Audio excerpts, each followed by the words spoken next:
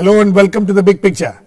The India-Pakistan cricket matches have always evoked strong emotions.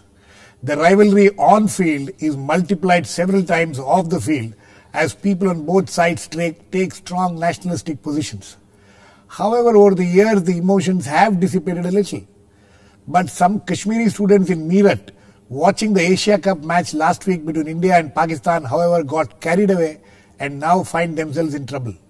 The fact that some of them cheered for the Pakistani team led to them landing in serious trouble, with the university authorities forced to file a complaint against them.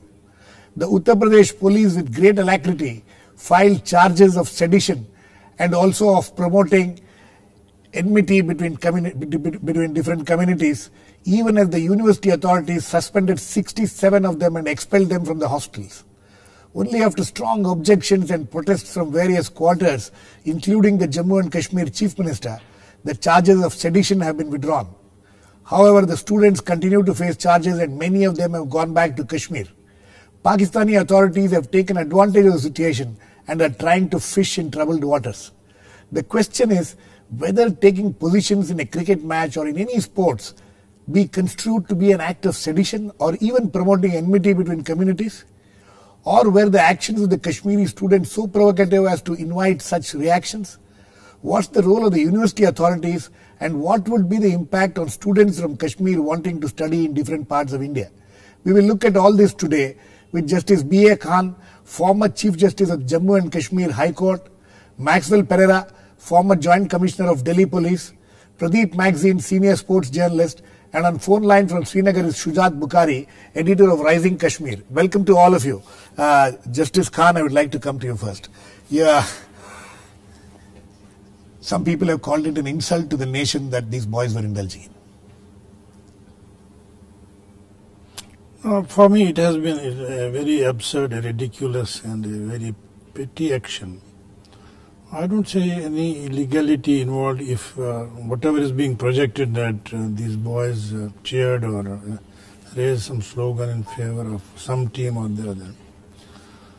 And it's beyond comprehension. It is beyond a stage of imagination that the authorities have reportedly slapped a charge of sedition with utter disregard to what a sedition means and what section 124A conveys or what its import is.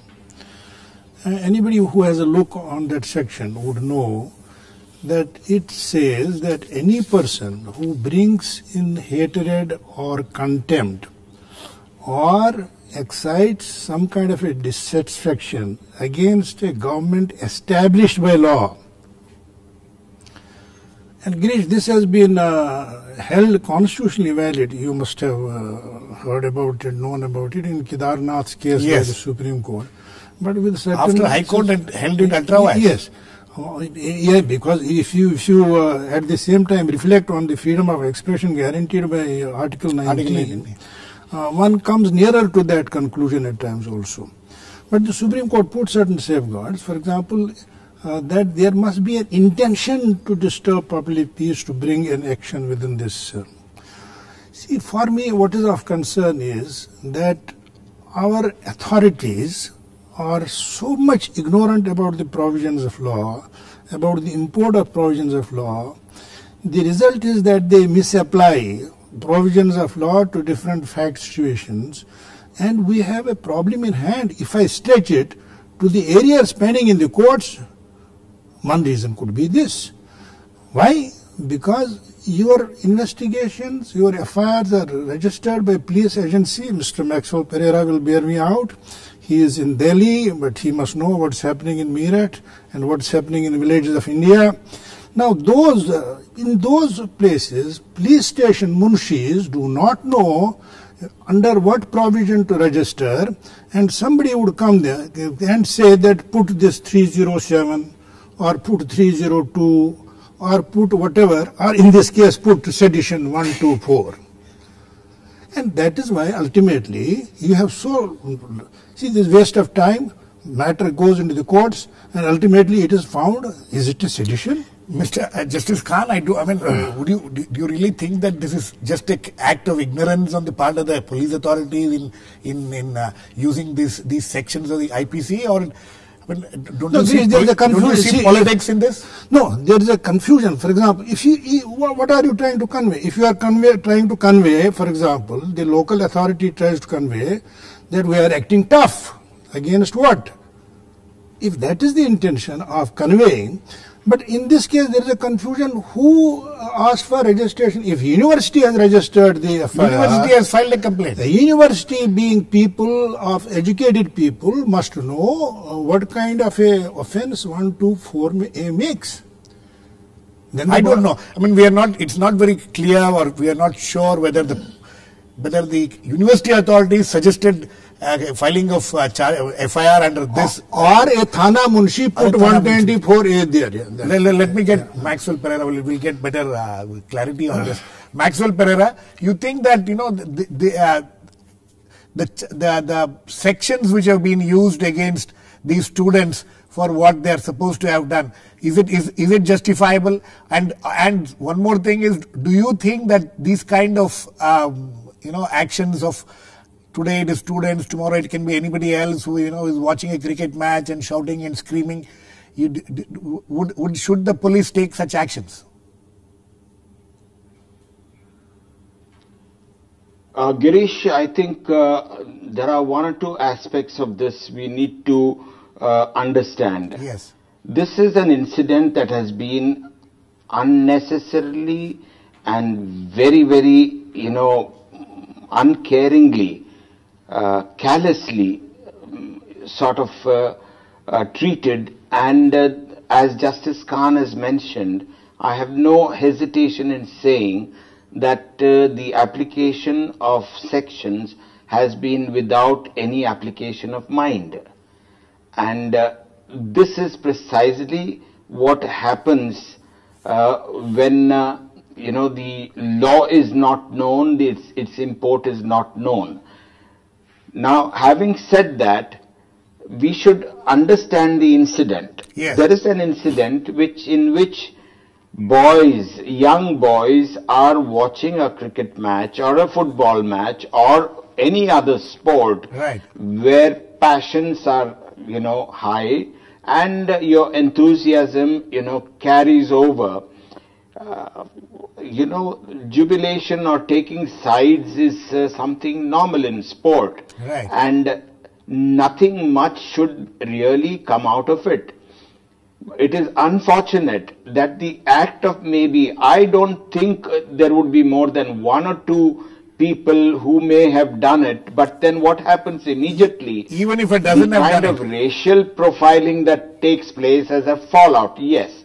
The others may not have been, but it impacted the 65 or 67 people who were immediately, profiled as a group, and, the impact or the repercussions hit them totally as a class of people, as a people of a region, as Kashmiris.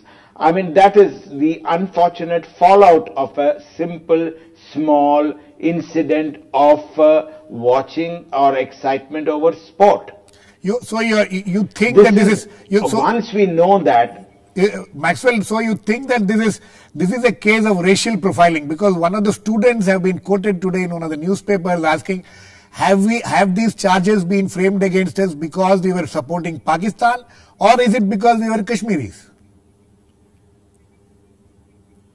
No, it is being Kashmiris is sort of a fallout of an incident, because 2 or 3 boys, may have rebelled. I don't know the facts. I think the local police will be in a better position to, talk about it. But going by what we have read in the papers, it is a simple act of watching a sport. The sport has, sort of being colored in a manner in which somebody, a group of boys among the lot that were watching, were suddenly found cheering for Pakistan. Right. And so what? I mean, I don't see anything wrong in, cheering Pakistan. If you remember, I think one of the most gracious acts, I don't remember the actual sort of test, I can't name the year, but there was that year when Pakistan beat India, and in Chennai, if I recall, and the cricket team, they sort of had a victory round of the whole stadium. Right. And the people of India, people of Chennai cheered them. Absolutely. Cheered them to, skies. Absolutely. And that was such a wonderful event, such a wonderful, scene to watch. The Indians cheering the, winners, the Pakistanis, who happen to be Pakistanis. And that is the kind of a sportsman spirit that should be there. And that is something wonderful. And so what that this happened in Meerut, and why is the country worked up? In fact, the country should have joined together if they won in cheering them. Absolutely. Because they have won. Absolutely. They were the winners. Okay. And this is ridiculous. Whether it is police in Meerut or police anywhere else in the country, the manner in which was acted is totally wrong, totally stupid, and totally uncalled for. Yes. Pradeep, coming to you, both of them have taken very strong positions, and rightly so.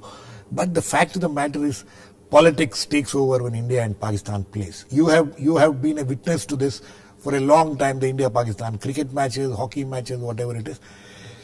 You think that, to a great extent, the media creates this kind of a hype?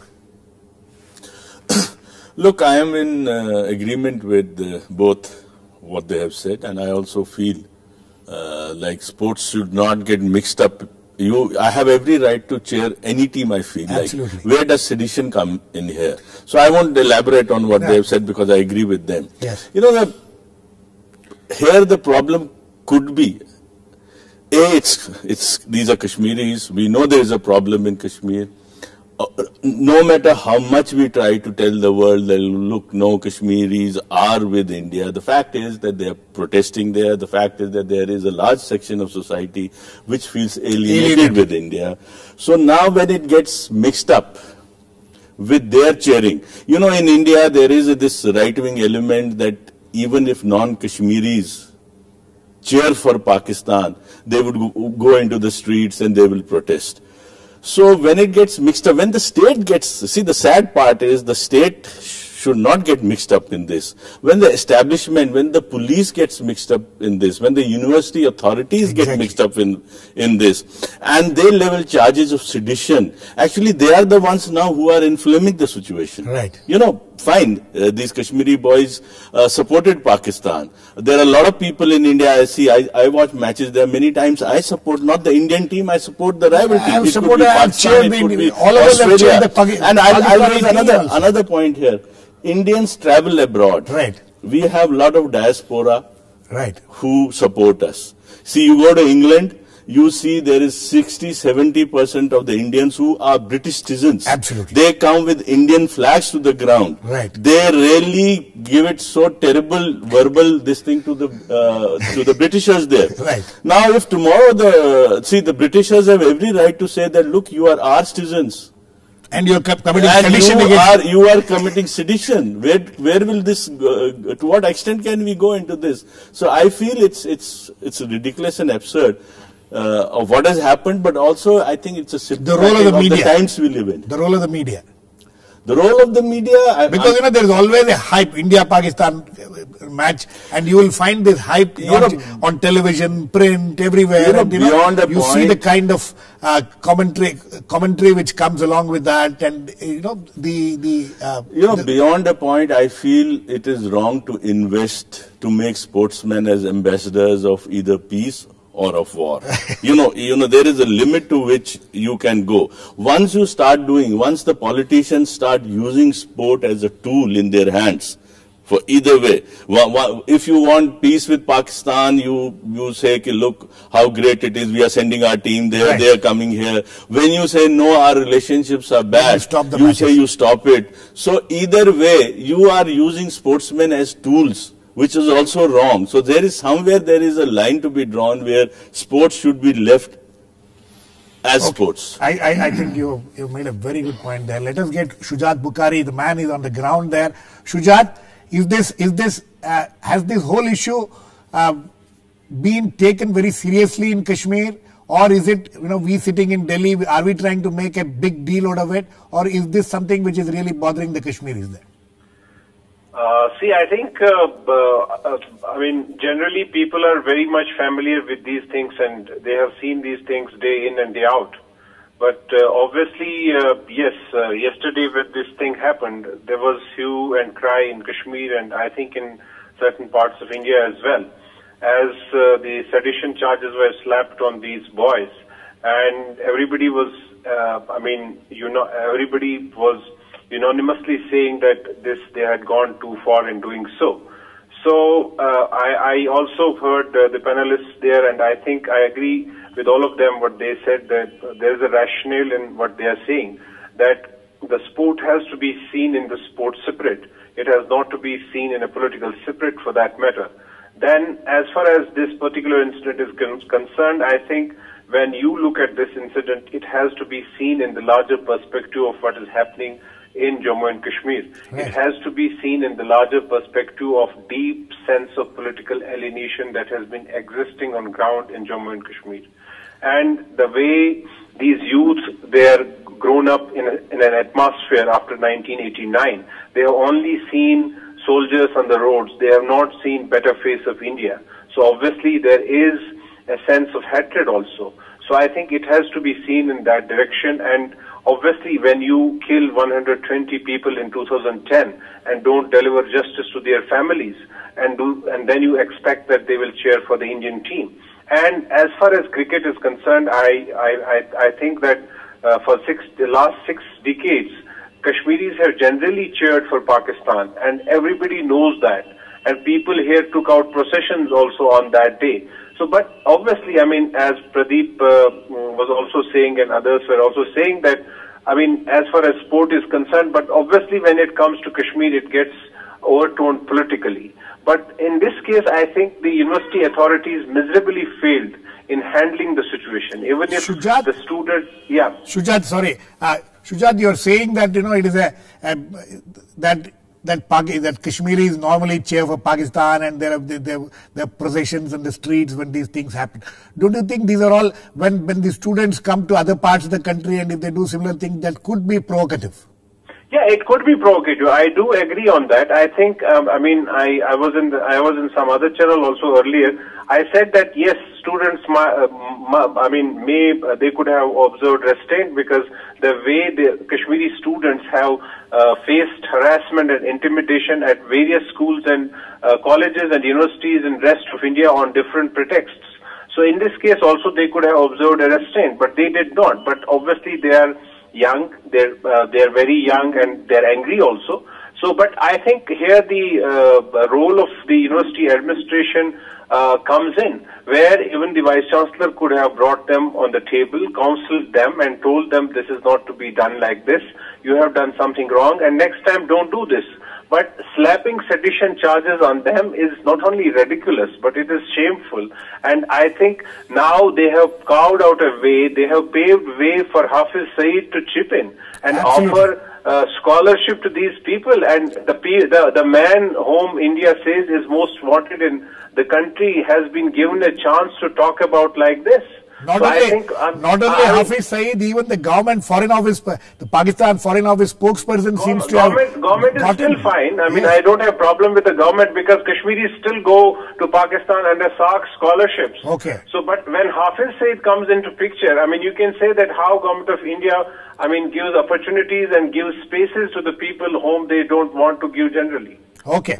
Justice Khan, I think he has two, three important points. One is that there is this feeling in Kashmir still, that pro-Pakistani feeling. At least in a cricket match, if they are cheering for Pakistan, he says it's quite a normal thing in Kashmir. So when they bring that same spirit in out of Kashmir to this kind of play, to other places, they could land in trouble. One. Second thing is about the attitude of the university authorities.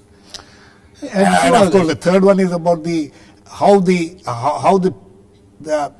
somebody like Hafiz Saeed getting into the act and fishing in troubled waters. No, I don't know that. That's political aspect of it, what he has talked about.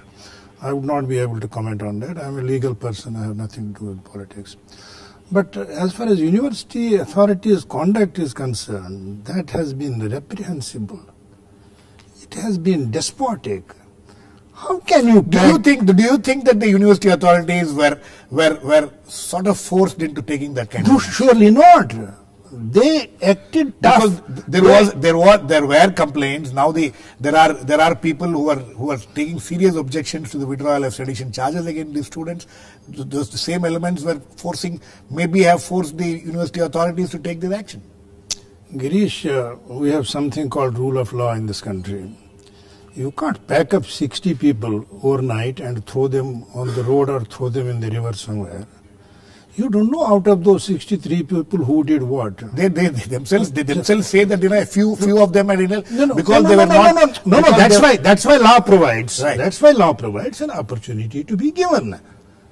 You have to give an opportunity and find out who did what. Suppose somebody raised a slogan, should we cut his throat? Or suppose 4 people are involved, should we punish 63 people? And that vice chancellor has the cheek to say that to put them off the wrath of people. Yes, I packed them off. Yeah. It is a responsibility trying to save them actually. Protect them. No, what I am saying is on illegality. The action has been despotic. It has been grossly illegal. University authorities should have acted according to law. This amounts to a rustication of these 63 people from the students, unmindful of what is happening to their educational career. Absolutely. Maxwell Pereira, these were students actually who had incidentally come on PM scholarship. There is a special scholarship being given to Kashmiri students who want to go and study outside Kashmir. These are all students who have come on that particular scholarship. You think the university authorities should have handled the situation better, or do you think that there is an element of political force, political pressure on them, because of which they seem to have taken this action? Girish, I think many have missed the quote or the tweet that Omar Abdullah, the chief minister, tweeted yesterday, immediately after the incident, while showing the being indignant over it. He very categorically, tweeted that that the university has done what it should have, what it needed to do, but they, of course, condemn the police action of putting the sedition section. Now, going by that, I would like to really, it's one thing condemning the university authorities, it's another thing also to view it prudently, whether the priority then was to neutralize the incident immediately by removing those who were sort of in the eye of the storm from the scene of the storm. One shouldn't be very judgmental, too quick to be judgmental on this. I think when facts come out, I hope somebody is inquiring into the incident and the repercussions, the fallout of it. These are things I think we should be not very judgmental immediately. So you think there are things like, I think media can, So you think that let me finish. Yeah, sorry. Yeah, please finish. Yeah, the media could have really played rather than blowing it up. They could have been the soothing aspect. So what if that has happened? So what, if somebody has cheered? The manner in which it was done, even the university perhaps has bungled in doing it in the manner in which it was done, because they were hardly given any notice. They were just told to vacate and leave, yes, you know, and without in fact, making they were any packed arrangements for, In fact, they were packed in buses and sent away. Just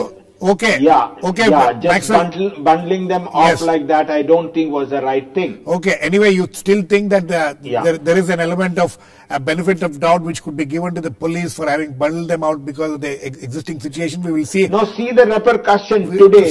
You know, no Kashmiri will want to go back to the to the university. That is exactly the point. National integration that we have been working on, the biggest blow to that is that tomorrow what happens, Kashmiris may be hesitant in going to any university elsewhere in the country. Right. You know, the first cry of these boys was to, give us a seat in Jammu and we will, go back there. We don't want to come back to Meerut. Now, this is a feeling that we have been trying to overcome for the last 65 years. We have been trying to give the Kashmiris every opportunity to go elsewhere in the country and study. Okay, Maxwell. Let me get do everything possible. Okay. Let me get Shujaat in on this. Shujaat, you think the alienation, this kind of incidents can alienate them further? Do you think that there is still this feeling among the Kashmiri students that they are not accepted in other parts of the country as much as they should be? And do you think that this particular incident will have any serious repercussions on what students choose where to go? Obviously, I think the students are not only secured, but obviously there's a danger that in which direction their energy would now be utilized or channelized, and who will exploit that. I think that's another danger. So they are pushed to the wall, and obviously, especially the students who have been thrown out of this university will not be in a position to go back. They are scary, and even other students who would try to go out like this, would not be in a position to take a decision. So I think it's a severe jolt, and it's a big jolt to that process. And I don't know, why UP government had to do and take such a decision at this point of time. But obviously it further alienates the people, and it doesn't help to, get them closer to anywhere. Pradeep, it's very interesting. Somebody was asking on a tweet or on the Facebook, if an Indian cheers for a Sri Lankan team or a Bangladeshi team or things like that, there is no such repercussions. We don't have any problems if anybody cheers for any other team except Pakistan. There are, internationally... I think she'll say different. Internationally there are rivalries not just between two nations. There are histories of rivalries which get transcend or translate into sports. For instance, you have football clubs who have violence. They fight with each other, they kill each other. So their sports has got mixed up into politics. But here we are talking about authorities who have to be careful in how to deal with these things. Now as Shujaat is saying, what this incident has done is, it has worsened situations. It's obviously students who are coming from Kashmir here, they come with a lot of, you may call prejudice or you may call justified anger. But once they come here and they get they get exposed like this, now what do? They go back. What are the pictures being shown to Kashmir that look, what we are saying is that's the Indian state, that's against us. It only gets reinforced. Last words to you, Justice Khan. How do we get, how do you tackle these kind of situations? No, we'll have to, I think, change the mindset of the authorities vis-a-vis Kashmiri students or Kashmiri treatment or whatever. Because, if you start with some kind of a prejudice or a bias only in the name of Kashmir, then you can't be fair, obviously. Okay, sir. I think on that note we need to end. Maybe there is also a need to relook at the whole issue of this whole section on sedition itself, which there has been a demand for a long time, a colonial law which still continues on our statute. We'll see. We'll wait and watch, but we'll hope that this incident will not get blown out of such proportion that Kashmiris feel completely alienated. We hope that this is just an aberration, and we will hope that the Kashmiri students will continue to come to other parts of India and study. We'll We'll wait and watch. Thanks to all my guests, Justice B.A. Khan, Pradeep Magazine, Maxwell Pereira and Shujaat Bukhari. Please keep watching. We'll come back with another issue in the big picture same time on Monday. Meanwhile, have a great weekend.